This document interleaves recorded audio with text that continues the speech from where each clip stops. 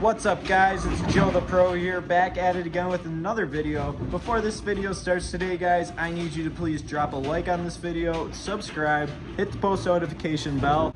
Today I will be showing you how to build a AMF pit curtain. It's basically the same steps for an AMF 8230, 8270, 8290, and XLI. I'll start by going through the materials that you will need. The main component of your pit curtain is going to be the weldment and the backstop. The backstops, they sell synthetic versions and wood versions. You're also going to need a weldment. Now, both of these items differentiate between whether you're putting it on an even lane or an odd lane. With an even lane, you're going to notice that the mount for the shock absorber will be on the right hand side, and on the odd lane it will be on the left hand side. For the plank, you're going to notice that the right side, for an odd lane, the right side of it is going to be the thinner side, and the left side will be the wider side. And the wider side for any pit curtain always goes where the shock absorber mounts to. You'll also need to make sure you have a good shock absorber with good bushings in it. Once you have a weldment, you are going to need a sponge. So it kind of looks like this. Basically is what it sounds like. It's a sponge. Next up, you will obviously need your pit curtain. The pit curtains are interchangeable between an even lane and an odd lane. You're going to need a rod to hang your pit curtain. Next, you will need your rubber. On top of that, you will need your liner. To put it all together, you're going to need 16 of the blue urethane rivets. This is what holds the pit curtain together. So once you guys make sure that you have all the items that I listed, you can start putting together your new pit curtain. So once you have your weldment and plank set up across, you can now put your first piece of your curtain together. So I'm going to start by laying the sponge across the top. And as you'll notice, as I'm setting this across, there is a skinnier side, and of course there's a wider side because it's wider on this side than it is on the non-Baltimore side. Make sure you put that on there the right way, because then you'll have, if I put it this way, then obviously it'll be too big. So make sure you put that on there the correct way, and you'll know, because then all these holes, you see the pre-drilled holes in the sponge, and they'll all line up.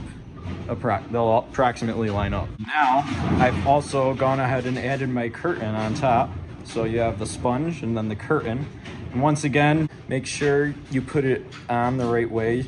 You'll see on the side with the attachment for your shock absorber, you're going to have a larger pattern in your rivet holes, and the opposite side, you're going to have them more skinny together. And of course, they'll make sure they all line up, because that's just how you double check. After you properly align and lay down your curtain, you're going to want to add your rubber. Again, make sure you have it on facing the right way and on the right side. With this piece, you're going to see a little countersunk hole so the rivet can fully sink in when you pull them through. After correctly laying down your rubber piece, you're going to want to put your liner over the top. This is the final piece you'll need before you start installing your rivets. And again, if you have it on there the right way, all these holes will line up. Now for the next step, what I personally like to do, I like to start from the front and take each rivet and just start it through each hole. That way you get the whole curtain lined up, and then you can carefully flip it over after you do that, and you can fully pull the rivets through. As you can see, I've gone ahead and just started all the rivets in the holes to line everything up. Now I'm going to go ahead and carefully flip this over and start trying to pull them through. And what I usually do next is, because these rivets are still loose in there, you have to try to get it past the rubber. That's one of the harder parts. So what I like to do, I take a pair of vice grips and just pull them through so they pass the rubber piece. that doesn't mean they're going to go through the wood, but I just like to get it started through there.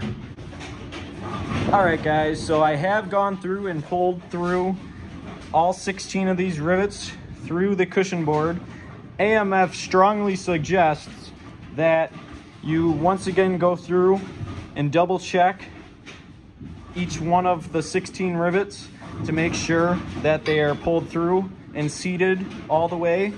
You can ensure that they are seated by seeing the lip is above the cushion board.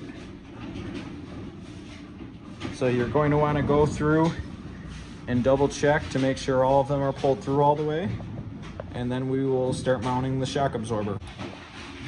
Now, after double checking to make sure all your rivets are seated properly, you will now want to mount your shock absorber. So you are going to need specific hardware to mount the shock absorber. You're going to start by needing a specialized bolt.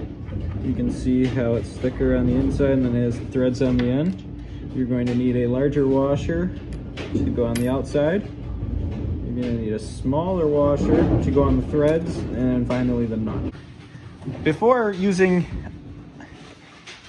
mounting a shock absorber, you are going to want to make sure that the bushings and the sleeves are all intact. You do not want any wobbling. When you go to mount the shock absorber, you are going to want to put the side that has the shock absorber fluid. You're going to want to put that side on the weldment, and this side you will mount to the machine. Lastly, the way I've done this, because like I said, once again, I didn't have the right piece. You're supposed to have kind of like a big rubber piece here, but I've kind of made my own out of an old piece of carpet just to protect it temporarily. Basically, I just drilled 4 holes in it and I put a zip tie through. It seems to work pretty good when I have to do it. It does the same purpose, it protects it.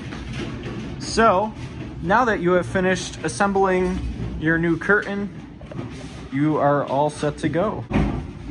I hope you guys enjoyed this video. If you have any follow-up questions, just let me know in the comments and I'd be happy to answer them. Please hit subscribe, drop some likes, hit the post notification bell. We are live every Sunday night. We do regular bowling, split requests, you name it, we do it. So come join us on Sunday nights at approximately 5:30 p.m. Eastern Standard Time. And we'll look forward to seeing you. If you guys have any video requests or any other questions following this video, just let me know, like I said. And please like, subscribe, and peace, and do it like a pro. We'll see you guys in the next video. Thanks for watching.